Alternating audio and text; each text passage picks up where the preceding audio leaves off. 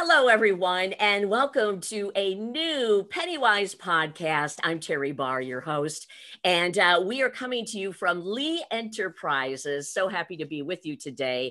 Also, really glad to have with me today is Natalie Campisi. She is the mortgage and housing analyst with Forbes Advisor, and we have some exciting news to tell you about just coming out within the last couple of days, places you may want to live, right, Natalie? That's right. Yep. We're looking at Okay. some of the most affordable places. This is really interesting because there is also a brand new survey out talking about asking people during the pandemic, if you could move, would you? 62% of Americans working from home right now are saying, yes, I want to move. And 58% say, I'd love to be in a bigger city compared to where they are right now. 42% say, not me. I want to go live in a small town or the country. Does any of that surprise you to start this off? Not at all. I've been tracking this since the pandemic emerged, and we quickly started seeing trends that people that were living in big cities, especially people with families, wanted more space. They wanted, to get out of their small, cramped apartments and move to a place where it was more affordable and they could have a backyard. A backyard. Isn't that wonderful? Oh my gosh. So we are looking at this list that you just put together, the 10 most affordable cities where you can buy a house. Right. What did you have to really dive into to figure out who belongs on this list? So first we wanted to sort of define what a city was, because there's so many, so we limited the list to cities with 100,000 people or more. And from there, we kind of looked at 100 cities. And from there, we looked at factors that kind of affect everyone as far as, income and expenses. So we looked at median income in these cities. And then we also looked at the house listing prices. So how much houses were listed for sale as on websites, and realtor.com supplied us with that information. We looked at utility bills, food bills, income taxes, property taxes, and we filtered the cities through all of those sort of factors. And then from there, we got our top 10 most affordable cities. That's a lot, but I'm going to assume if you are a person and you are the one saying, yep, I want to move somewhere, those would be a lot of the factors that person would want to know about. Is that right? Absolutely. Sure. You're looking at, how much are people making in this area and how much are people spending on like the big bills. So, your house and utilities, taxes, those sort of things. Okay. Should we dive into your list? Yes, let's go. Okay. Again, we mentioned this is the top 10 of affordable cities where you might be able to buy a house. Number 10, we're going to do the big reveal going backwards and save number 1 for the end. Number 10 is Kansas City, Kansas. That's right. Okay. Why? Well, Kansas City, Kansas is, in the Midwest, which a lot of our cities, spoiler alert, are in the Midwest, and it's very affordable. You're looking at $170,000 median listing price for a home, which is, incredibly affordable for most people who are earning median income. Even in Kansas City, it's a little bit lower than some other areas. So the median salary there is around $37,000. But if you have, if you have a partner or you're married and you go into the house together, certainly $170,000 is probably affordable. And then you're also looking at a pretty low down payment. If you get an FHA loan, you only have to put 3.5% down. So this is a great place if you want to buy a home. How about that? Mm-hmm. Then we move to Buffalo, New York. Now you got to like cold and snow if you're moving in this area of New York, right? Absolutely. Yeah. Absolutely. And Buffalo is a great place. It is full of young people. It's kind of gone through this transformation in the last 10 years. So there's lots of restaurants and entertainment and all sorts of things to do. So if you're, a young couple, young family, or single and just wanting to find a place that's affordable, Buffalo is actually a great choice. And if you like the cold, even better. Start to snowshoe. That's what I've learned to do in the cold. Yeah, absolutely. Yeah. And Buffalo, the median listing price is under 200,000. It's 184,000. And the median salary is around 41,000. Oh so my gosh. Yeah. I'm shocked whenever you say that there's something that's under 200,000 anymore, anywhere in the country. So this is amazing. Yeah. Number 8 on your list, Montgomery, Alabama. What is it about Montgomery? Well, Montgomery has some of the lowest real estate taxes, which is wonderful. You're gonna pay about 500, and the median annual real estate taxes is around $512 a year. Oh my gosh! I know. Yep. And the median home listing price is $192,000, so another sub $200,000 city. And it's a fun city. There's lots to do in Montgomery. It's in the South, so you get the warm weather. And I think it's a great place if you're, just starting out and you want to, to get a starter home that's affordable. Wonderful. Wow. So moving on to 7, then we have Milwaukee, Wisconsin. Milwaukee is a fun place. It's a great place. It's very affordable. The median listing price in Milwaukee in 2020 was $167,000. There's that number again. Yeah, I know. Yeah. And it's, right there on Lake Michigan, and there's a lot of things to do for, young families in Milwaukee. There's a great beer scene, which is not surprising. So, yeah. And for people that are maybe looking to move back home, or, they're from that area, it's kind of good to know that there are some affordable houses still available there. No kidding. Now we bounce back to New York, and it's Rochester, New York. Why? Yes. Why Rochester now? Rochester, the median listing price there was $151,000 in 2020. Wow. So yeah, this is, it saw some of the biggest leaps in home price appreciation, according to Adam Data, which is an analytics company that looks at real estate. In fact, I think it was up 49.9%, according to Adam Data. So this is a big leap in home price appreciation. And some of the reason for that is people who live in the city, in New York City during the pandemic. We've heard lots of stories about people leaving New York. Everything is shut down, and you start staring at your very small apartment and your 4 walls, and you start dreaming of garden spaces and backyards. So a lot of people started moving, and Rochester seems to have gotten some of that outflow. Wow. Number 5. And I know people who live here now. I know other people who have moved away because they wanted to move somewhere else, but yet Baltimore, Maryland. So I've got somebody on both ends of this one. Tell us why people are moving to Baltimore. So Baltimore is a great city. It's near DC. It's in a great location. And the median listing price in 2020 was $191,000, which they're still under 200. Under 200 in some places. So what's interesting about Baltimore is that, it's very attractive for people who are leaving expensive places like DC.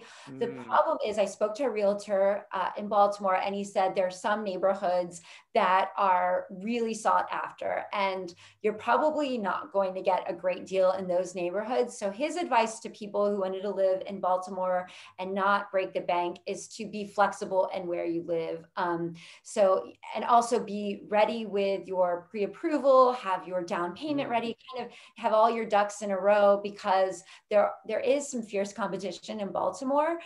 So we might not see that median listing price stay under 200,000 for much longer, but it's good to know that there are still affordable pockets there if you're interested in living there. Okay. Oh my gosh. Yes, I definitely want to at least go see Baltimore. Yes. Memphis, Tennessee is now number 4. I am so curious about Memphis too. Tell me all about it. So Memphis, Tennessee is an incredible area. It's in the South. It's got a wonderful history, great music history, blues, rock and roll. And it is very affordable. Right now, the median listing price, well, in 2020, I should say, was $123,000, which seems like 123. Wow. So it seems like now's the time to get there if you think you want to buy, and maybe you enjoy a city like Memphis with all the things you're talking about. Get in while the getting is good, maybe. I would say so. I mean, it's got a growing tech scene, which is really interesting. There's a lot of emerging tech companies in Memphis, great barbecue, if you like that. So there's a lot to be desired in Memphis. And yeah, like you said, I mean, this is the time to buy. I am sure prices are probably rising. Oh, wow. Okay, so we're down to number 3, did you have something else you wanted to add about any of the other ones at this point? I don't think so. I mean, I think that I feel like we need a drum roll when we get to these. Number 3, I know. Number 3 is Toledo, Ohio. Now, this one surprises me. I can't wait to tell other folks about Toledo. I've lived in Ohio, but I want to hear from you why this is a place to buy a house. So Toledo is incredibly, incredibly affordable. The median home listing price in 2020 was just $95,000. It's a very affordable area. Of course, Toledo kind of suffered from a lot of the problems that the Rust Belt economy saw in the 1980s, but it's slowly recovering, like many areas in the Rust Belt. And it's in the Midwest, which tends to be more affordable, just generally speaking, than the West Coast, certainly the West Coast or the East Coast. So it's not too surprising that Ohio is in there, especially in Toledo. But really, 95,000 is incredible. The median salary is a little bit lower than some of the other areas. It's about 37,000. But for a family, a couple, or it could be affordable on those salaries, certainly. And it's not too far from Michigan, from Detroit. It's not too far from Chicago. So it's kind of in a sweet spot there. And obviously affordable to live there. That is incredible. Yep. Staying in Ohio now, Cleveland has really moved up in the last couple of years, hasn't it? It sure has. Yep. So Cleveland is, about $50,000 more than Toledo. So the median listing price in 2020 there was $140,000, and people are making more money in Cleveland as well. The median salary is about $47,000. So, you see a little bit of a bump in salary, and it's a young city. The median age is around 36. Ooh. So for people who are singles or young, they're millennials that are starting their careers or can work from home, this is sort of a vibrant place, and there's a lot to do there. Yeah, the downtown's pretty great. Yeah.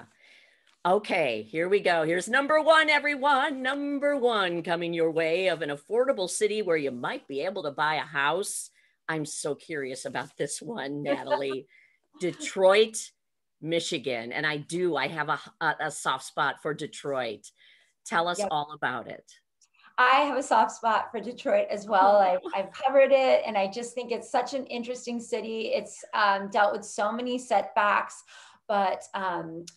you know, we're seeing before the pandemic, it started to pick up pace, and there was a lot of investment in Detroit. Young people were moving to downtown Detroit and Corktown. The pandemic stalled a little bit of that, but I really believe that it's going to pick back up.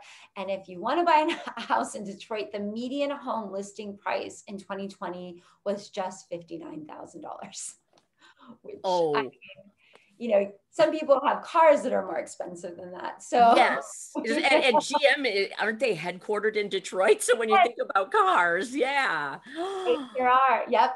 wow. Yep. And of course, you know, you have to keep in mind that, you know, Detroit is a sprawling city. It's seen a lot of, you know, kind of blight and problems. So you know, some neighborhoods are still kind of getting on their feet, and there's some infrastructure in some areas is not there. So that's something you want to keep in mind. But as downtown and Corktown develop, you know, usually what happens is those outer areas that are more affordable start developing too.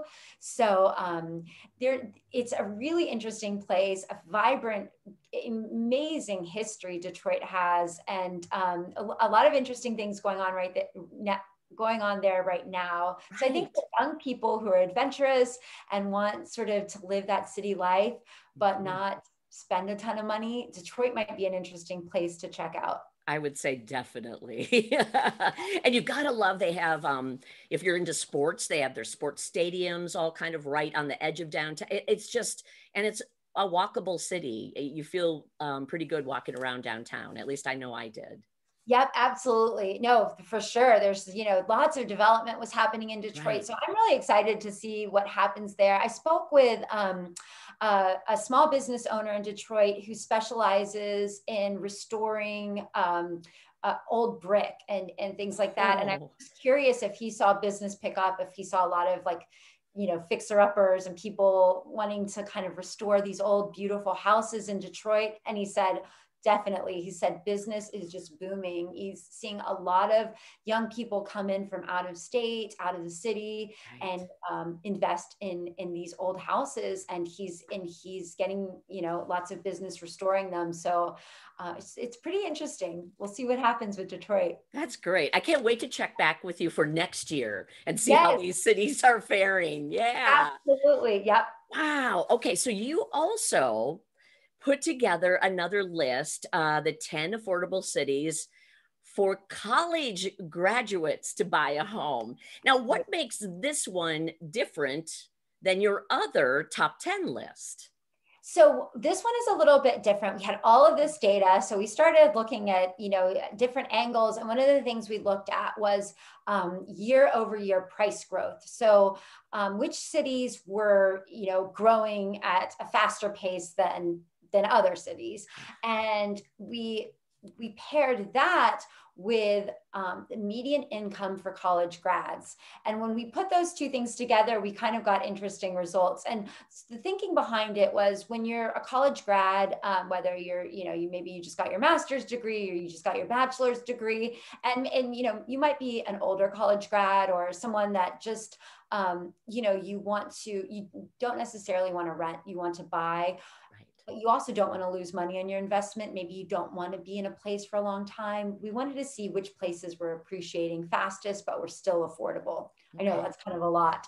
So that's where this list comes in. These are affordable places that are appreciating very fast, and maybe a place for a college graduate to check out. So kind of a fun place maybe to live as well. Yes, absolutely. A fun place to live, something that's growing. You know, it's not a San Francisco or New York City or an LA that's established, but very expensive. These are places that are exciting too in their own way, and maybe have different things to offer, maybe for families and stuff like that. So what do you have on the list? I'm not going to do the top 10 because these are really not in any order, are they? It's just kind of all of the criteria you just mentioned is what goes into these 10 that you chose. Absolutely. Yep. Okay. So these are some of the places are a little bit more expensive. For example, I think Pittsburgh is a great example. The median listing price growth year over year was 25%, which is really incredible. Yeah. When you consider that home price appreciation is around 3 to 4% a Yeah. year. Yeah. On average. This is 25%. And for a college grad, the median salary is about 54,000, close to 55,000.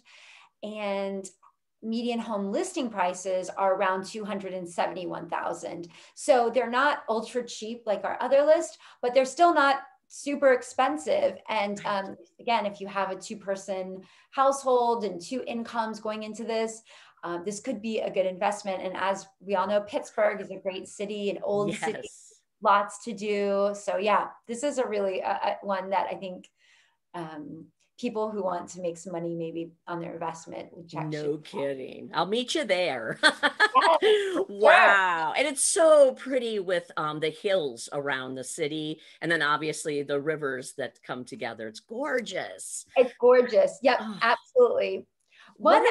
Oh yeah, go ahead. Yeah.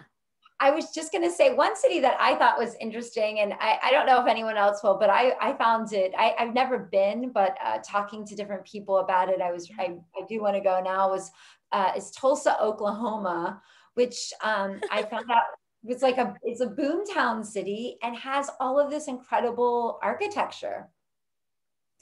So a lot of mid-century modern homes, a lot of, I guess it was called sort of the Paris of the Midwest, a lot of Parisian architecture. And so a lot of young families go there and they want to buy these old historic homes, fix them up. And so I thought that was pretty interesting. You know, if you have a family, it's a safe city, good schools, that sort of thing. And you can live in a really interesting house potentially. Oh, wow. What is the average price of the homes in Tulsa? So the median listing price there is a little more expensive. It's about $293,000. Yep. Yeah, it's a little more expensive. Year over year growth is over 17%. So it's growing. People are buying, and yeah, the market there is pretty hot right now. And for college grads, the median income is around 47,000. Oh, okay. So in some ways, again, if you have maybe 1 or 2 of you together, that's not too bad. You can do that. Yep. Any other ones for college grads jump out at you? I know in looking through the list, there was also Detroit and Cleveland on it, same. But what other ones did you have that you thought were interesting? I think, you have places like in the Southwest, El Paso, Texas, which is pretty interesting. It's the year over year growth there is 10.5%. So pretty good numbers. And then the median home listing price in El Paso is $211,000. So if you want sunshine, and affordable living, El Paso could be interesting. You're right across the border from Mexico, which, so you have a lot of that influence, like great food, that sort of thing. So that's another really interesting area, I thought. Wow. What do you think out of this entire survey? I know you did other lists as well, but what's the biggest things that are standing out to you, especially looking at it from the whole pandemic and it being 2020? What jumped out at you? So, what jumped out at me was that one of the biggest share of home buyers, or the biggest share of home buyers, I should say, are millennials. So, they're hitting 40 now, they have families. So I think what we're seeing is that sort of life stage pan out in real time. I think the pandemic kind of put a little bit of pressure on them and accelerated their decision to maybe leave some of these high price cities, maybe where they started their careers, their families, and they've decided, it's time to find our home. And a lot of them are leaving places like New York City and San Francisco, Los Angeles, the Bay Area. I've heard stories like people leaving the Bay Area to go to Sacramento, California, and the housing market there is just going gangbusters.